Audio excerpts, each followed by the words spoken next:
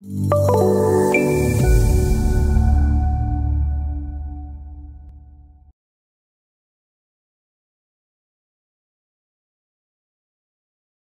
this video, we'll take a look at how we can navigate the model using the spaces that were imported in the previous video. And these spaces are stored in the electrical database. So we'll look at how we can utilize that to navigate around in the model. And then we'll also take a look at the annotation scale and confirm that we have the annotation scale lock on. So in the previous video, we imported architectural spaces. So I'm in my epower1.dgn file. I've got the electrical tab and the ribbon interface open up here.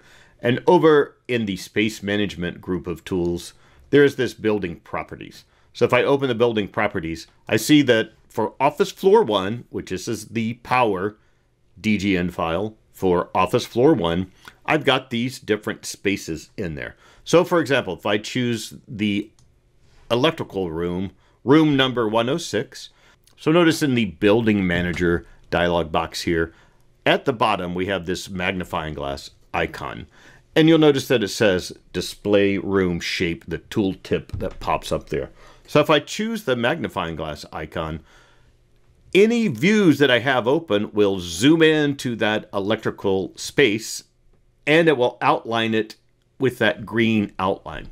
So I can see in view 2, which is in the top orientation, that sure enough, it zoomed into the electrical room right here. Now view 3 is in a front orientation, so that outline we're seeing edge on here.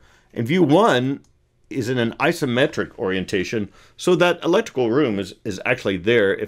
So if I rotate my view, so I'll come up here to the view rotate and set my method to dynamic and rotate this view around, you'll see that, zoom out a little bit.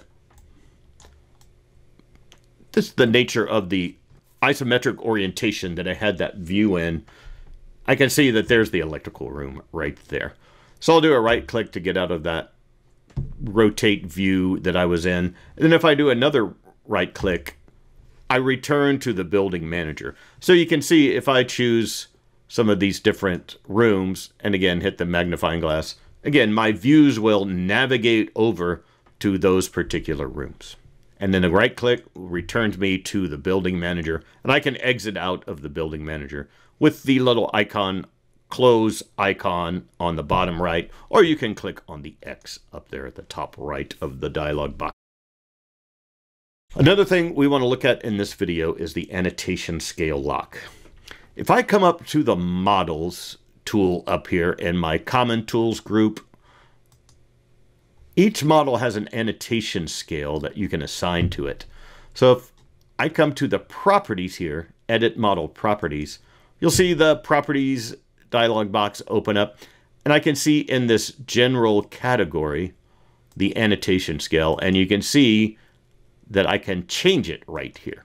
So in this case, my annotation scale is 1/8 of an inch equals a foot.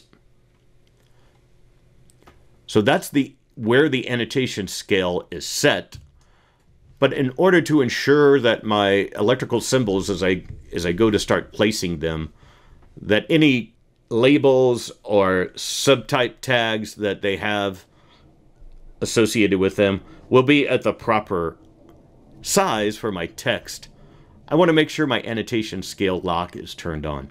So at the status bar down there, we have our locks icon, and if I hover over it, it will show me which locks that are turned on right now, but I can go ahead and click on it here, and you can see the various locks, and there's the annotation scale lock right there.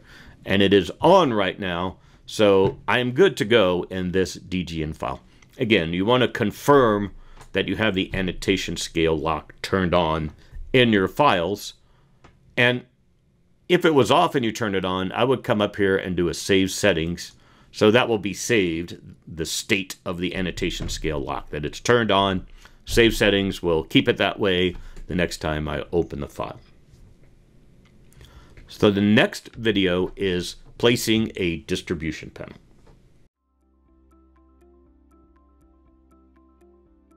If you found this video helpful, please give it a like. If you want to see more such series, consider subscribing to our channel.